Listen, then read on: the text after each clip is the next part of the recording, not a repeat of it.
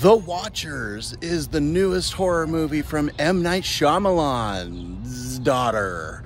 Welcome back to Movie Health Community, the internet's #1 source of health warnings at the movies. We're here talking about The Watchers today. We'll get to a review of the movie in just a minute, but first let's talk about if this movie is safe for photosensitive audiences.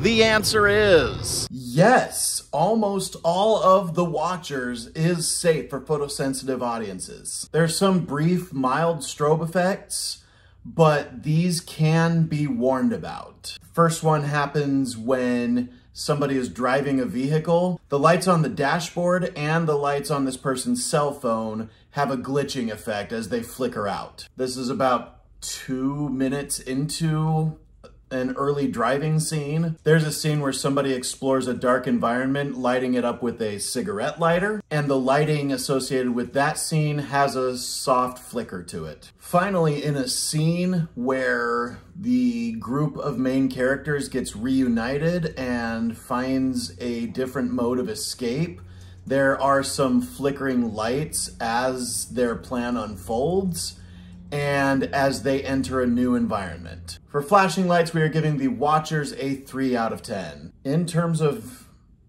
mental health, obviously there are some jump scares in this movie. This is a horror movie. Okay, I've got a problem here. I wrote down something that says suicide flashback, which I actually can't remember what I wrote that down for, but let's put a warning in this movie that during a flashback scene, there is a topic of suicide. Now, is this movie any good? I would say yeah. I get pretty picky when it comes to my horror movies, and this one was not terrible. One of the biggest praises I have for this movie is the creative scares. Coming from the daughter of M. Night Shyamalan, I'm not surprised that they're creative scares, but I was really impressed by the ones we had in this. Sure, there were some moments where there were sudden stings of music or loud sound effects, but the best scares were actually the quieter ones when things that should be there were not there. These quiet moments just leave us feeling a sense of dread. That was very effective in pulling the audience into this movie. One of the big things that impressed me here was that out of the 4 main cast members, the one with the most energy is the one who is the oldest by a significant margin. This movie did a good job tackling the fear of the unknown, taking us on a journey as blind as it can into this world that we know nothing about, and the way that this unfolds, for the most part, really works. Where it does not work is in the dialogue. Some of the expositional dialogue is a little bit sloppy, and there is quite a bit of it in this movie. There are just some phrasing choices that could have used some polishing. Just some moments where it felt like they were trying to cram in as many words as possible. Some moments where my dog is rubbing himself against the couch and making noise. The score for this movie was really good. Definitely one of the best of the year. I'm not going to say it's the best, but it's one of the best.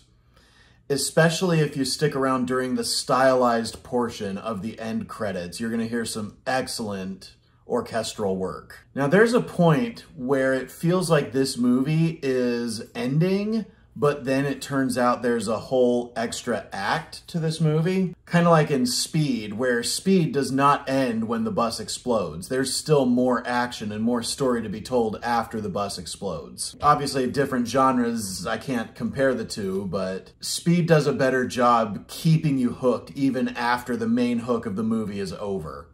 And The Watchers does not do that as effectively.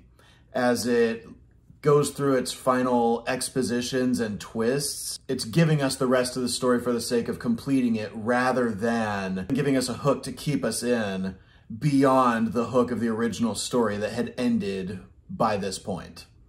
So after this certain point, it just feels like the movie drags. Even though it explains a lot and helps recontextualize some of the rest of the movie, it just feels like this last part goes on a little too long. I better look up if this is a directorial debut, because as a directorial debut, this works. Okay, yes, this is Ishana Night Shyamalan's feature directorial debut. As a feature debut, this is excellent. This is something that Ishana Night Shyamalan should be very proud of, and I hope this gets her more work as a writer and director. I am going to give The Watchers a B. Thank you so much to our readers on Tumblr and Facebook, and as always, an extra special thanks to our patrons over on our Patreon page, whose names are scrolling on the screen like credits right now.